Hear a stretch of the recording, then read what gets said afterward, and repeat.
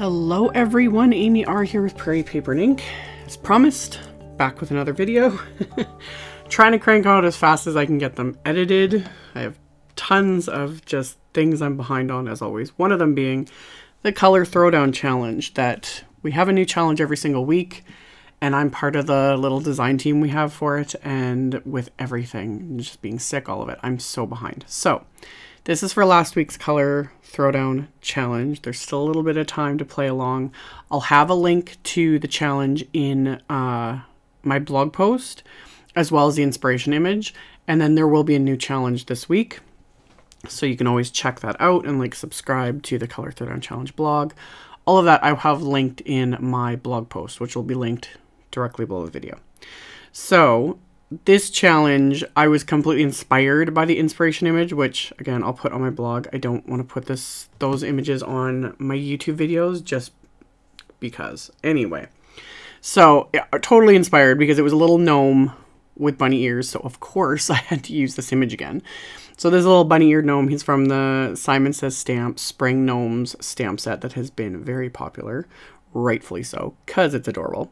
So I'd stamped it onto Neenah Classic Crest Solar White 80-pound cardstock. You can use, people have been asking about that. You can use the 110-pound version for this, especially if you're a beginner. I actually recommend the thicker cardstock.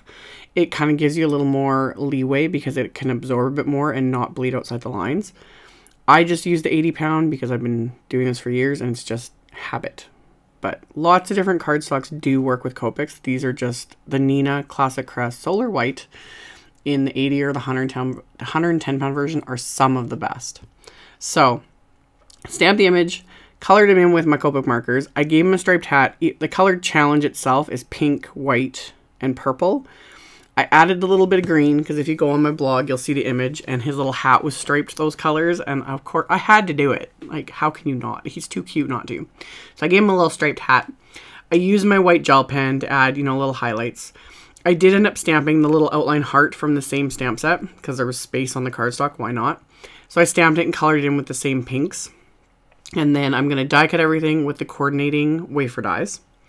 And then for my card front, I'm using this came out a couple years ago. This is the Doodle Egg background stamp from Simon Says Stamp. So I pulled that out and I'm using it with Lawn Fawn's SUGARPLUM ink. I just have the little ink cubes of Lawn Fawn. They do ink cubes and they also do like the full-size ink pads. Really like their inks, really like their cardstock and the colors. Well, I have been a Lawn Fawn collector for a long time now. I know I don't use it very often, but I do collect it. So I pulled it out though because the shade of purple was perfect. So it's their SUGARPLUM cardstock, the SUGARPLUM ink. I did my oldie but goodie standby with background stamps. I have the background stamp facing up, inked it up, brought the cardstock to it, and then just pressed it in with my fingers and we're good to go. I didn't worry about the edges because I was already planning to cut this down a little bit. But I got my impression, and then I'm going to cut it down with one of Simon's basic rectangle wafer dies, as well as one of the nested circle wafer dies, because I want to create a window. So I'm just going to tape them both on at the same time, save me, a few seconds. So I'm just going to tape them into place with washi tape and then run this through my die cut machine. So then I've got my card front started.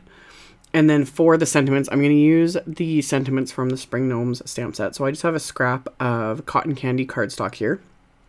And I'm going to use my anti-static powder tool and then stamp the sentiment with Simon's clear embossing ink and then heat emboss it with detail white embossing powder. So I stamped it a few times, always to make sure that I get everything stamped. Because more often than not, especially when I'm stamping with clear ink, one, I'm either not paying enough attention or I'm not using enough pressure. Sometimes it's just harder to see, obviously, because it's a watermark ink. It doesn't show up really dark, especially on lighter cardstocks. It shows up good on darker cardstocks, but on lighter cardstocks, sometimes it's a little harder. So I find it's just, I'm getting into the habit of just stamping it multiple times, like inking it up and stamping it multiple times to save myself the aggravation of pouring on the embossing powder. And then that's when you realize, you missed a bunch of spots. So I decided to stamp the second sentiment on that same scrap because there was enough space. So I'm stamping both the sentiments, white heat embossing, etc.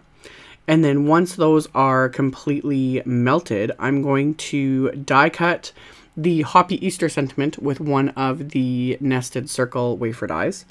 And then the other sentiment I'm going to die cut with one of Simon's sentiment label wafer dies. And again, I kind of purposely spaced them far enough apart so I could die cut them in one pass. I get anything to save me a few seconds. So tape those into place with the washi tape again, and then run these through my die cut machine so that they are both die cut. And then the one that I die cut with the sentiment label wafer dies, I'm just going to trim off the edges with my paper trimmer. The other one being a circle, I don't have to do anything with. So I'm going to trim that off with my paper trimmer. And then I decided to use the leftover circle from the background. I'm going to use that on the inside of the card. So I just peeled that out of the washi tape and the wafer die. I'm going to adhere that to the inside of the card and then adhere the sentiment with it. So I'm just going to adhere that into place with my craft tacky adhesive. Been getting a lot of questions about this adhesive in the last few days. It's still one of my absolute favorites. It does clog. It's kind of the nature of this type of adhesive because it's a little thicker than other liquid glues that a lot of the crafters like to use. I honestly I have a little pin cushion that a fabulous viewer sent me. I showed it a couple years ago, I think, in one of my Happy Mail hauls. Anyway, I have this adorable little pin cushion on my desk and I keep a bunch of pins. So I use a pin to unclog it. Sometimes, depending on the time of year you get it, if it just freezes in shipment, because some of mine have frozen over the years, I let it completely thaw out, one. But you can also add a little bit of distilled water, like just a couple drops. Do not overdo it. Just like with other things when I say add distilled water, less is more. So a couple drops, thin it out a bit. This can work with any liquid adhesive if you need to. You just go very conservatively. It might take a longer to get it to the consistency you want, but it's better than adding too much water and then ruining that glue. So I do that, and then I always store it upside down, like, because the lid is flat, it's perfect, so I always keep it stored upside down. I use a pin to unclog it. I rarely have to thin it out, honestly, sometimes near the end, because you've used it so much and there's so much air in it, it thickens up more, but this is still my absolute favorite glue, mostly too because of the price point. Like, the size of the container of what you get, and then the price point, like, I've gone through probably not even half a dozen over the last few years, like, and I use a lot of glue. So anyway, went on that little thing just because, yeah, it's been asked a lot, so hopefully that helps anyone. I used the Big Mama foam tape on the background, pop that into place onto my card base, and then I put the foam tape on the back of my little gnome, of course, and then I'm going to pop him into place, just kind of peeking out from that little window I'd created. So got him stuck in there. And then I did the same thing with the little I'm all ears sentiment. I just cut down a little bit of the foam tape with that, and then adhered that to the back of the sentiment. I'm going to peel off the backing, pop that into place, and then those three little hearts that I had stamped and colored and die cut, I'm going to adhere those as well, and I'm just going to adhere them with the Craft Tacky adhesive, and I'm just going to use my embellishment wand to lift them up, stick them down, you know.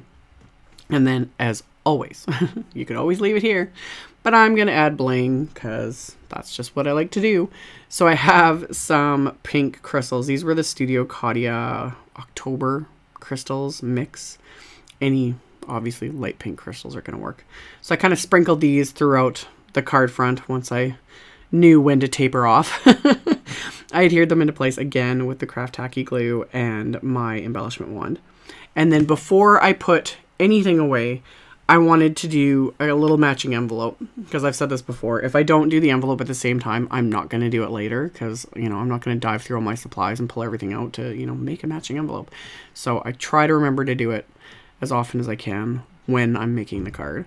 So I have a little cotton candy envelope here, and all I'm going to do is stamp that little gnome onto the bottom left corner of the envelope with the clear embossing ink. Stamp it a couple times, make sure I got the whole thing stamped. And then I'm going to coat it with that detail white embossing powder and then just heat emboss it. And just, that's it. You know, just simple and cute. Just gives it that little extra something. So after I poured on the embossing powder, quickly brushed off any little excess that was hanging around that didn't need to be there. And then I'll melt this with my heat tool. And then my little card and envelope is done. So as always, I will have the links below the video in the description box. So I'll have a link to my blog post, and then I'll have the Color Throwdown Challenge info in there in my blog post as well. I'll have the supply list, links, everything. So you can check that out in the description box below the video if you are interested. Thank you all so much for watching and thumbs upping and commenting and subscribing, all of it. I really appreciate it. I will see you all very soon in the next video. Bye.